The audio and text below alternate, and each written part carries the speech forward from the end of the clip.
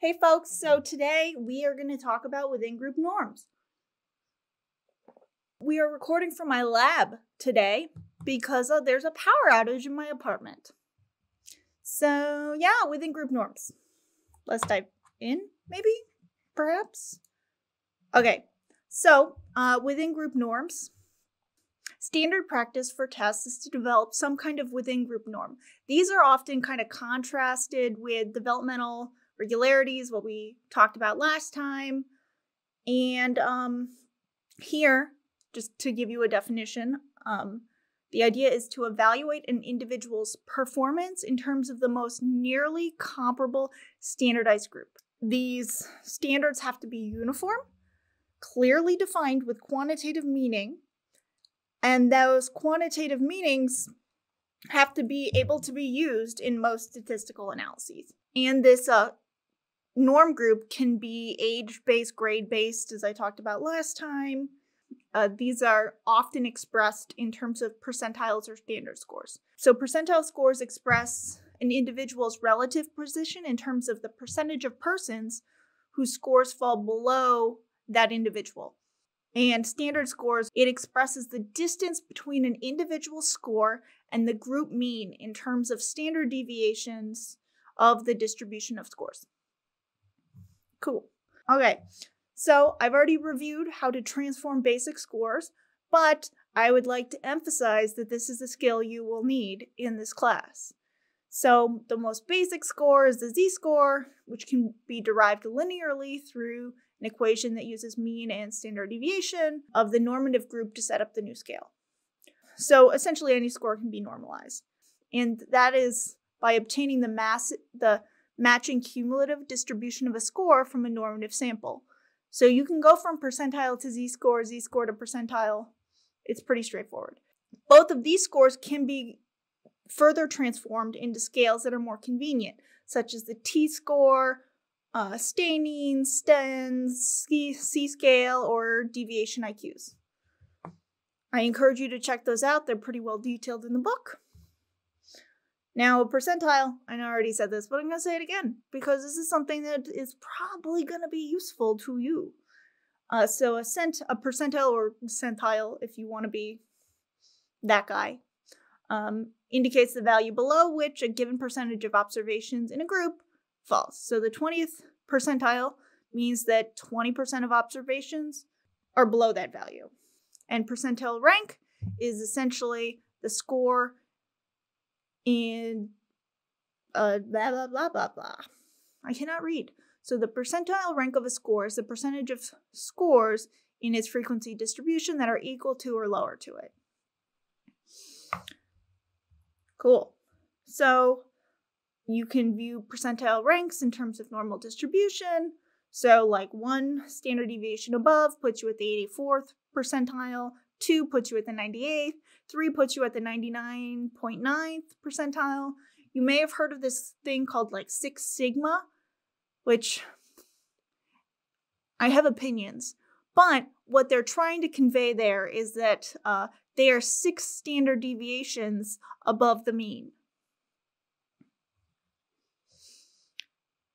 Yeah, that's what they're trying to convey, because that Greek letter is sigma. Cool. So you can convert these relationships between raw scores, z-scores, and relative standing really of any distribution. However, it's really good to know that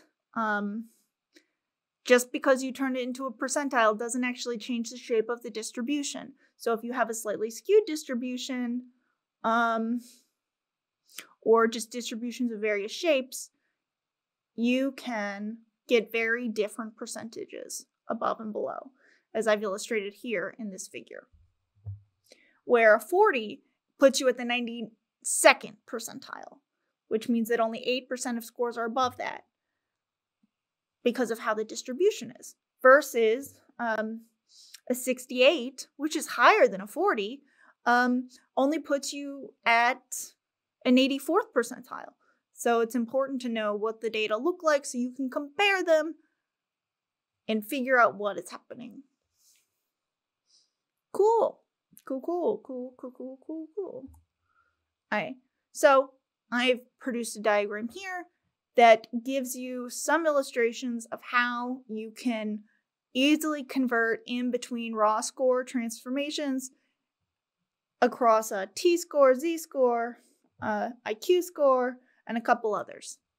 These are good to know. Fun facts. Cool. They'll save you a lot of time if you have to just get a good sense of where someone's standing is just from raw scores or standard scores, things like that. All right. So now let's actually talk about some stuff that you likely aren't familiar with. So growth charts. So these are national norms, or age-based national norms. The ones I've got as samples up ahead are pediatric growth charts, and these are used by pediatricians, nurses, and parents to track the growth of their infants, kids, adolescents, all the kinder variants. And these have been available in the United States since 1977. You are welcome to check them out. They're pretty cool looking. And what a growth chart is a series of percentile curves that illustrate the distribution of a selected body of measurements of kids. Let's peek ahead for a little bit. This is what they look like. We'll come back because I got to talk to you about national norms and stuff. So as the name implies, national norms are derived from a normative sample that was nationally representative of the population at the time of the norming study. In the fields of psychology and education, for example, national norms may be obtained by testing large numbers of people representative of different variables of interest, such as age, gender, race, ethnicity, background, socioeconomic strata, geographical location, in different types of communities like rural, urban, suburban, etc. And in particular, if these tests were designed for use in schools, norms are likely going to be obtained from students in every grade at which that test is aimed to be applicable. So factors related to the representativeness of the school, from which the members of the norming sample are drawn, may also be criteria for inclusion or exclusion from the sample. For example, if in this school the student attends a publicly funded, privately funded, religiously oriented military school or something else, those are good pieces of information to know so that when you are comparing a score from that sample, you know what the score tells you. And you can ask the kinds of questions like, how representative are the teacher-pupil ratios in this school? Like, were those taken into account? Does the school have a library? If so, how many books are in it? These are the types of questions that can be raised when assembling a normative sample that can be used for national norms. So the precise nature of the questions raised when developing these norms will depend on whom the test is designed for and what the test is designed to do. And norms from many different tests may all claim to have nationally representative samples.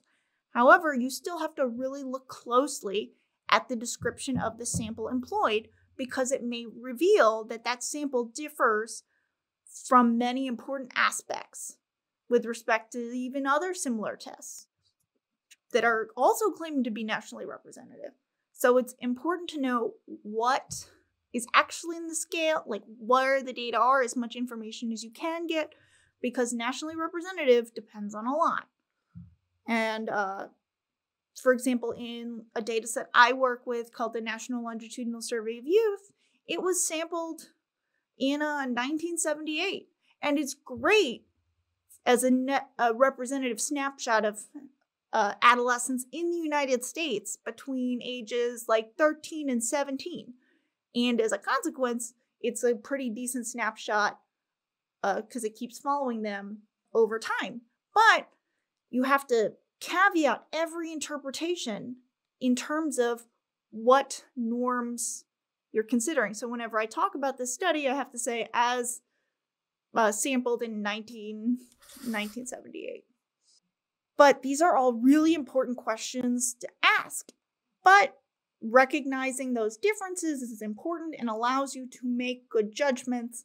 Okay, so here is a tiny little, I'm going to zoom in. Yeah. to kind of illustrate these norms. These norms contain a lot of information packed in, so I encourage you to crawl deeply in here, where this data includes both length, because when you're a baby, people just measure how long you are rather than asking you to stand up because you're a baby and you can't do that.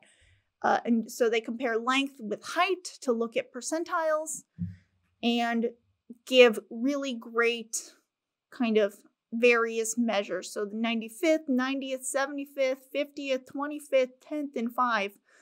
And anything below that 5% is still something to look out for, just as anything above that 5% or 95% is also something to look out for. And so there's a lot of information packed into these tables, which I think is pretty brilliant. But this is not a data visualization class where you're trying to condense as much information into as tiny space as possible. But I think they're pretty good at it. Cool. So we're wrapping up with in-group norms. Next, well, I'll see you in a bit. I'm going to have some of my coffee.